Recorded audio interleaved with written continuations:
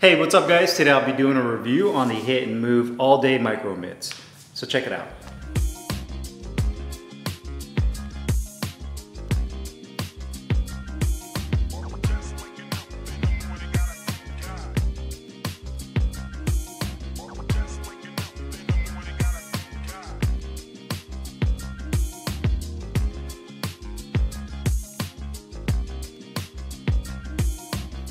Hey guys, Carlo here, and today I'm doing a review on the Hit and Move All Day Micro Mitts. These retail for $129.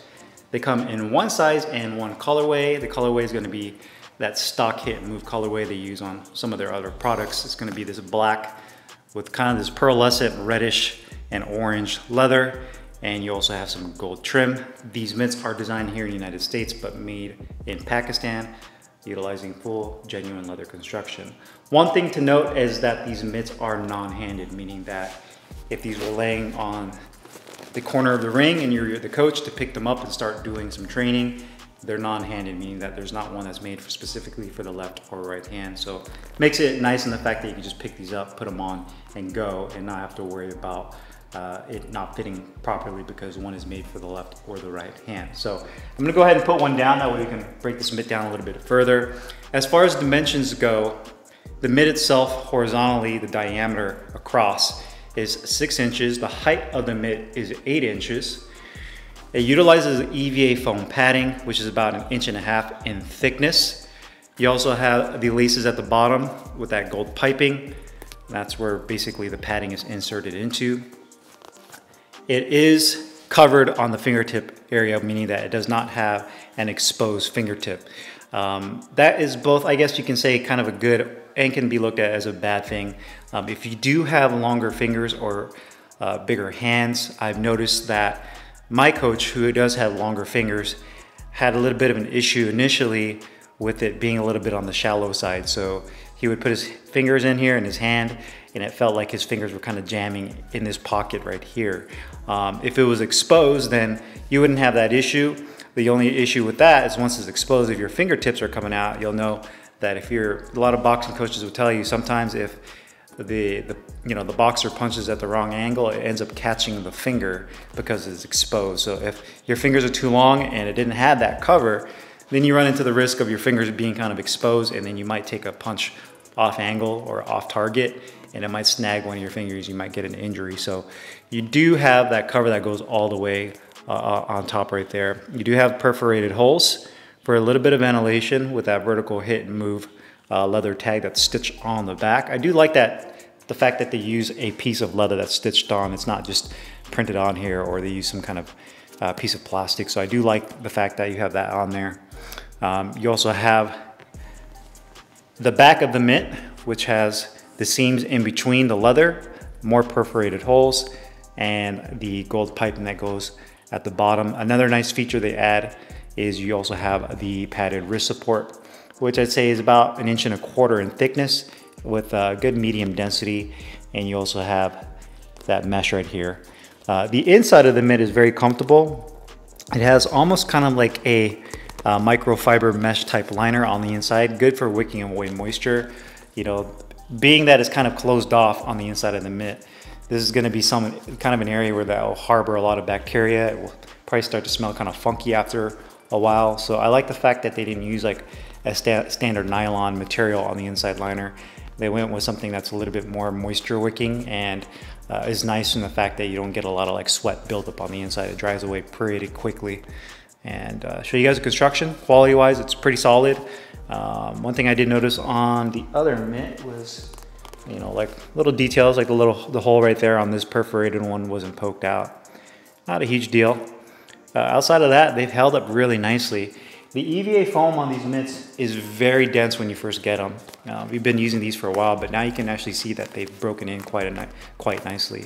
So because of that, these are the kind of mitts that you get that nice pop and bang. You'll also notice that it has a slight air pocket in the middle with a Hit and Move logo. So that's kind of recessed on the inside there. And you also have a palm ball when you put your hand on the inside. As far as putting the mitt on, I don't know if you want to consider that could be convenience. I don't have the right word for it, but one thing I wish this mitt had is I wish it did have a strap that you can loosen this part of the mitt.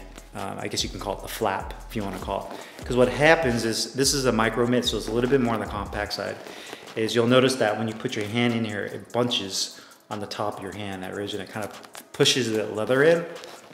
And you kind of have to like walk your fingers into the mitt. And when you put that on, you can see kind of how it bunches up. Once your hand is in, it feels good. It just puts a lot of stress on the leather, where if this had an adjustable strap and was a little bit looser with a tab, then you can tighten it down. You don't have to worry about this constantly just getting bunched up. And you can see it does the same thing with both. So you'll notice that when you slide your hand in here, it kind of pushes against the wrist support, and you're kind of pushing against this flap. And so you can see I'm like doing a little creeper thing with my hand, and it kind of puts a lot of like stress on the leather and then on that bottom wrist support. So in my mind, it would have been nice to have maybe a Velcro strap with a little, like a little D-ring right there to secure it and loosen it up. That way you don't run into that.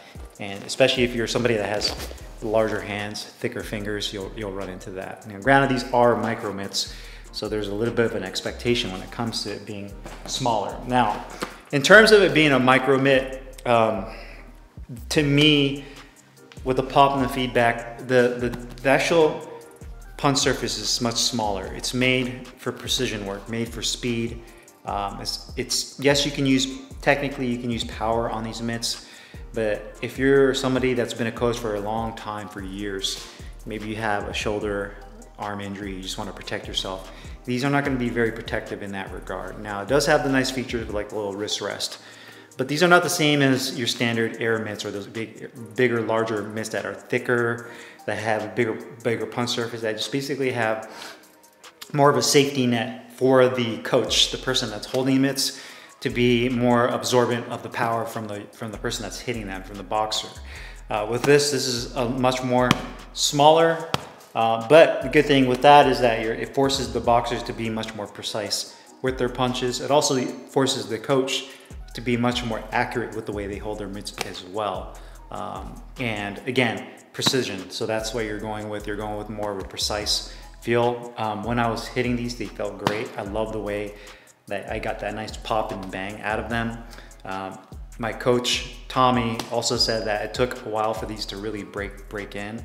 I actually allowed him to use these mitts for a couple of weeks with his clients that he trains.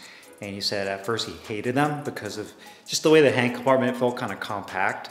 But the more and more he used them, they started to break in and he started to enjoy them.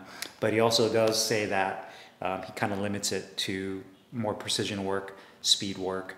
Some of his newer clients that he's trying to work on their technique, on really making sure that their jab and their straights really come out properly. Because he says sometimes when you have a little bit of a bigger target, they tend to just kind of throw a little bit more wild with the shots, where if it's more precise, it challenges them to really come in right at the target. And that little indentation, that little recess right there on the front of the pad also kind of visually cues you to punch right there in the middle as well. But overall, really satisfied with the mitts. I think it has a couple of small things that can be tweaked with it, mainly the strap on the back, and maybe even a larger version of it, a slightly larger version that's larger, bigger for accommodating somebody with larger hands. But it does have really nice features with a little air pocket and a palm ball. I do like the wrist support, maybe a couple other colorways. But overall, definitely a nice pair of micro mitts. Enjoy using these, they've held up nicely. The EVA foam is broken in nicely as well. So if you guys have any questions or comments, make sure you guys leave them down below in the comments box. I'll put the link in the description box where you can find these hit and move all day micro mitts. I'll see you guys later. Take care.